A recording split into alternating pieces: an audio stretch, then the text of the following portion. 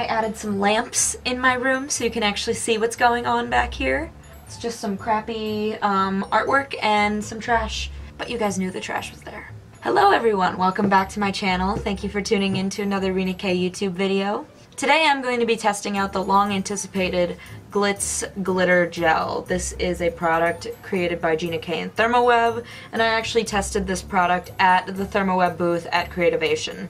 Despite messing up 9 out of 10 demos, I really think it's a cool product and I just need a little bit more practice. So I'm going to start with this new technique that I created to make a marble design using Glitz glitter gel and normal ink.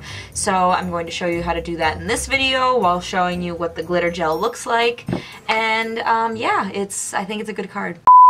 Okay, so here are the products that we're going to be using today. This is our background sheet. This is the heavy base 120-pound white cardstock, and we're going to be using it on this Spellbinders embossing plate. It's actually meant for the die cutter, the Platinum 6, I think it's called. I just got it, it's new. But I'm going to be using this to use the new Gina and ThermoWeb Glitz Glitter Gel. I'm going to be using this turquoise and this gold. I actually demoed this at Creativation in ThermoWeb's booth, and I messed up a lot in front of people, so sorry about that. But now I don't have to use a stencil, so I think I'll be a little bit better. I'm just going to be creating a design on the center and on the sides of the card. When you're creating a marble design, it's supposed to look a little messy, so that's more in my realm of possibility. We're going to be using sea glass ink and an ink dauber to create a blended effect on the sides. Here's all my layering pieces and a sea glass card base, and then a white gel pen for detail. So we are going to get started with the glitter background design. Okay, so first thing I'm going to do is get some purple tape. Purple tape is gentle on paper, but sometimes it does rip it if you just put it on there fresh. I like to touch it to my mat to pick up all the Cheeto dust and dog hairs and just make it a little less harsh of a stick.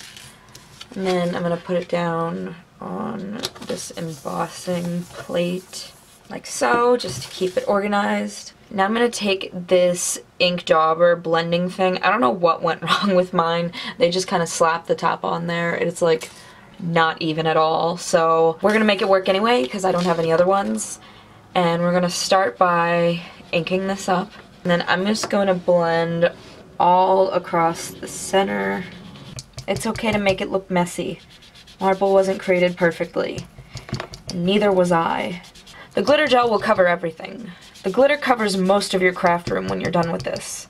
But also, I'm not that neat with this. I will just grab it with my fingers and put it on the piece of paper. I wouldn't recommend it, but I also kind of would. Makes you feel free.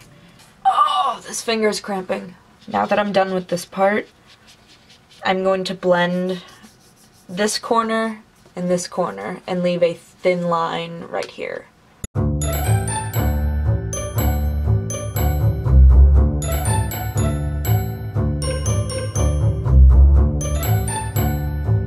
Okay, so that's as far as my pointer finger is going to let me go. So now we are going to begin adding the glitter gel. Okay, so I'm going to start with the turquoise, and this is a paintbrush. I don't know what size it is. I know it has some teeth marks in it, but you can just use any size paintbrush that you feel comfortable with. I use a smaller one just because there's more control. You're going to start building the glitter around the center and just try to make it look splotchy and uneven. No problem with that here. This glitter gel dries really fast, especially when you're doing something thin like this. I know it looks a little textured, but it's really not that much. It'll dry in like 10 minutes.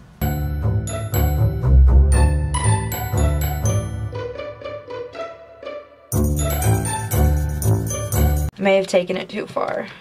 And then with the excess, I'm just going to pat it around the outside here.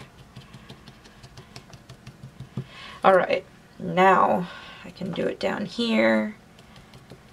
The reason we put the blue over the middle too is because we want the blue to blend in with the gold. It makes it look cooler, I promise. And because I already did it, so there's no turning back. Some light glitter out here. Alright, now up here, Yes, your paintbrush might look a little rough at this point, but you can wash it and it usually goes back to normal. It is an aggressive technique though, I will admit. So that's about all I'm gonna do right now. And now I'm just gonna wait for it to dry. I think in the meantime, I'm going to have an oatmeal cream pie. In the meantime also, you can rinse out your paintbrush in some water. I know there's a shadow. And I know my water is dirty. So while that's drying, I'm gonna use my Connect glue and my cut out U's. And I'm going to layer the black over the white. And I actually am going to break out my tweezers for this, I think. But I'm going to put the glue on the thickest parts. So now I'm going to flip. It's like I'm doing like nanosurgery. Look at that. Okay. Perfect. Yes! So you see how it has that nice little layering? Does it look correctly three-dimensional? Not really, but it gives the effect of it, so that's all that matters. So now we're going to put that off to the side in a very, very safe place. And now we can check on if it's dry. Okay, it's not. It's been like 5 minutes though. I'm getting impatient. Alright, I'm going to blow on this for like 5 minutes and then I'll be back. Give me a second. It's honestly pretty dry. I'm just going to start using the gold with it. It's been like 7 minutes. The thinner parts are absolutely dry. These little thick blocks are a little damp. I'm gonna actually mix it with the gold a little bit, so I think it's okay. I'm gonna build the gold from the center out. This is where I'm gonna take things too far. I just wanna like eat this. I am working on the second oatmeal cream pie though.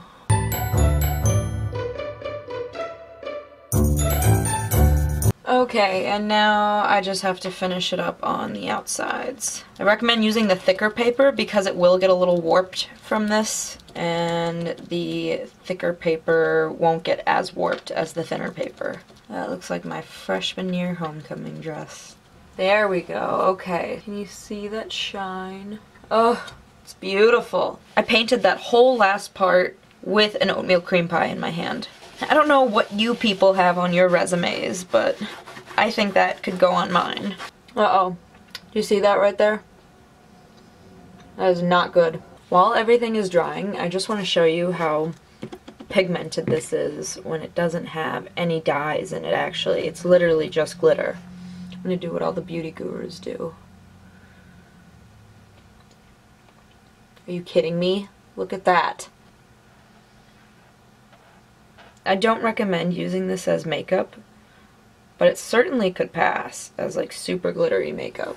Alright, now I really can't eat my oatmeal cream pie. I am gonna die with turquoise and gold glitter on my corpse. Okay, so this is how it looks so far. Super glittery, super fun, super shiny. And to finish up this marble look, I'm just gonna take a white gel pen and I'm just gonna roughly go along the sides of the glittery part.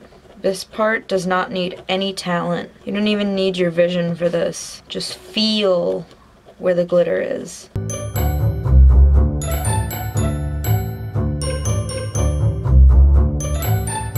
If any glitter builds up on the tip of your pen, just take it off. Your gel pen will come back to you. And then I'm gonna also add some extra parts going off like this.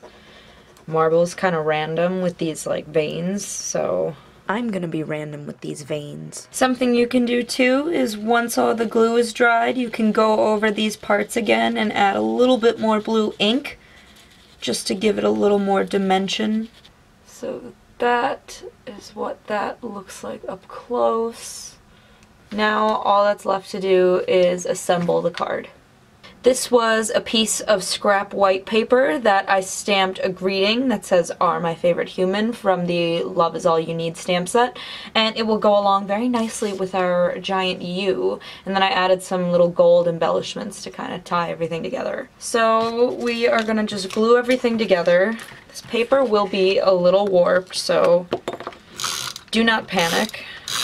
Just do this very slowly. You might have to remove it a couple times. There's no way I can do this sitting down. Nice hair stuck in there. I cut all of my layering to 1/8 of an inch. There we go. Alright, simple enough. Next, the white layer.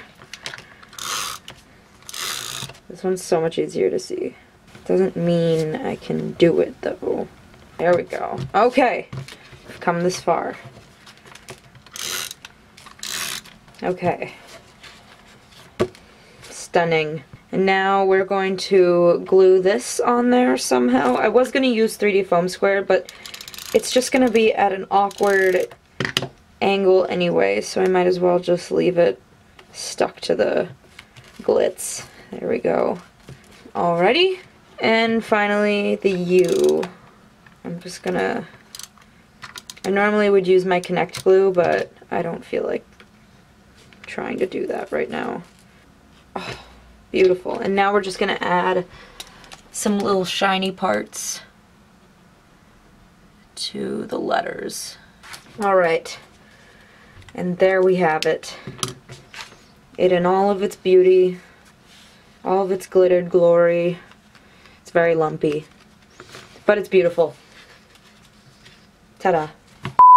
So this is the finished card. I hope you guys enjoyed it. As you can see, it's super shiny. So for last week's giveaway, I once again did a $25 gift certificate, and this week I'm doing the same. So I'm going to post the winners of last week's here, and the question for next week's giveaway right here. I figured I would just do this all at the same time to save energy and save sanity while I'm editing this later. But if you see your name here, remember to submit I won the Rena K giveaway to info@GinaKDesigns.com, and we will send you your products right away. I hope you guys enjoyed this video. It was really fun to make. I need to go clean glitter off every part of my body for the next 3 weeks.